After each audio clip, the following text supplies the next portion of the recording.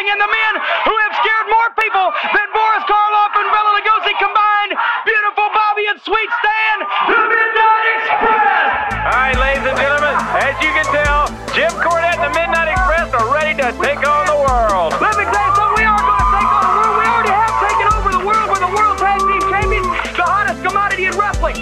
It changed in that brief moment the entire face of professional wrestling. We beat the odds, we beat the system, we beat the unbeatable team. What you beat was a hasty retreat, brother. And in that same instant, beautiful Bobby and Sweet Sam became recognized. We got the proof, brother. It ain't bragging, it's fact. We're the #1 tag team in professional wrestling. Don't come after us, brother, because we'll put you in the ground like a stake and make you 2 feet tall instead of the 4 feet 6 you are right now. Let me tell you something else while we're at it. I'll give you something to share, brother. The Midnight Express. If you can clip their wings, you're doing something, because we're the hottest thing going today. Like it's been so often said, the 1988 poster boy for Alzheimer's disease, I heard you say that you're going to redeem yourself at my expense. Well, brother, the only thing that's going to redeem is going to be some of those SNH green stamps he's been saving up. Get him a lawn chair for his old age, which began in 1957. So you are a victim of sour grapes, brother. You're a sore loser, just like all the losers are. But when it comes to the Midnight Express, that's all we wrestlers losers, because can't nobody beat us. This is unheard of. This has never before been done, never before even been attempted.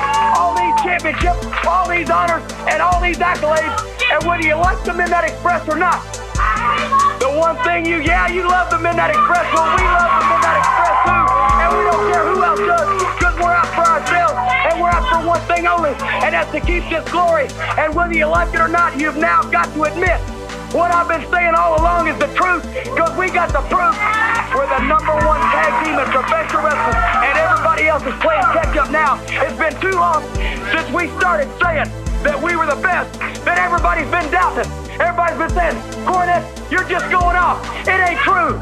Well, now, finally, no matter where you are in the world, even your little P-Brick and that little weasel face of yours has to admit that we are the best of all time. We are #1. We're on top of the heap.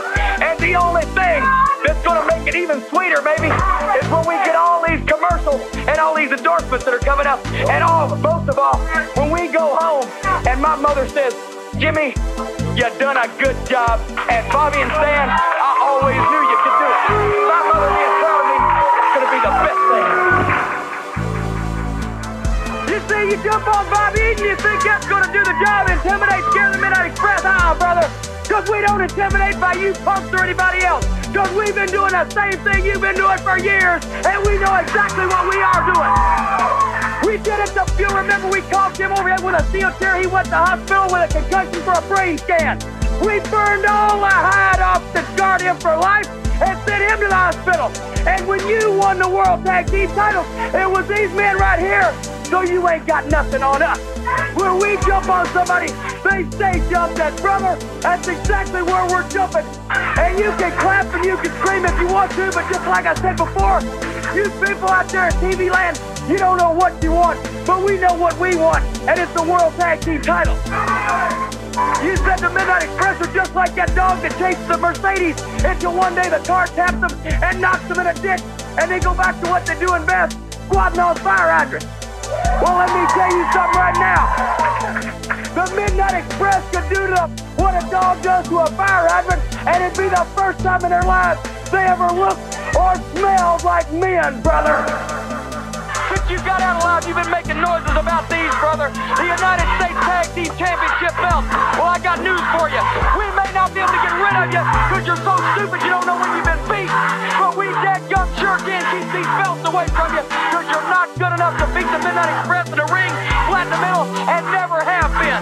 I got the baddest tag team in the world. I got the baddest man in the world. You better be there every night, brother, with cash money, because I'm going to have my mother's butler, Thurston, down there personally every night to cart those money bags off on his back. And let me tell you one thing, last year, you cheated my man Big Bub out of the finals. Everybody knew he should have won it because he won the most money. Not the most events, but the most money. And that's what everybody's after is money.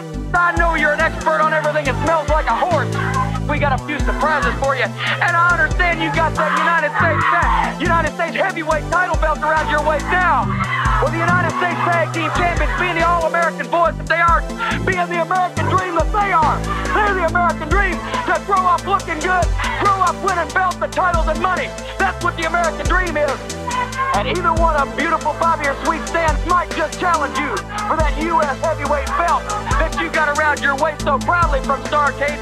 Beautiful Bobby, I think, would take it. Sweet Stan, I think, would take it. We might have to just flip a coin to see who gets the honor of whipping your you-know-what and taking that gold away from you. And Big Bubba Rogers, the only man in the world that can strap a bucket of fried chicken on his back and ride a motor scooter across Ethiopia, he's going to win the Buckhouse Stampede, brother. Well, let me say this to you. Sure, you can take a pen and write down the word scaffold and start people's lives away, and he don't care. We've hated you for a long time, just like you've hated us. It's been 5 long years, you see. And we have loved beating you up, and we have enjoyed the heck out of putting you in the hospital, but we've never had homicide on our minds until now. But you corner somebody, you back somebody back up against a wall, and they've got to strike out.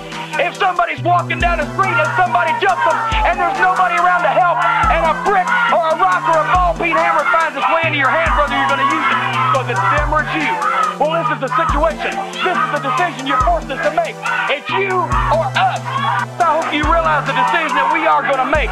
If you give us a decision of you or us, then, brother, you ain't going to make it. I promise you that. A fall from 20 feet can hurt you. A fall from 20 feet can even kill you. And if you think for 1 second that we wouldn't push you off that thing, that we wouldn't throw you off that thing, that if you were clinging from your fingertips, hanging on for dear life with sweat beating up on your forehead, looking down into space 20 feet down to that ring, if you think that we wouldn't kick you in the head, or stomp those fingers, or poke you in the eye and send you on your way down to that mat, or down to that concrete floor, then, brother, you better bet your life on it, because that's exactly what you're doing.